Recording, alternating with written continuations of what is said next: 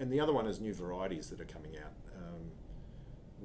That's the other thing, is that a lot of knowledge that's been in the industry for years and years in certain countries, and Colombia's one, Ethiopia's another, that they've got old historic varieties and they're always working on bettering them and bettering them.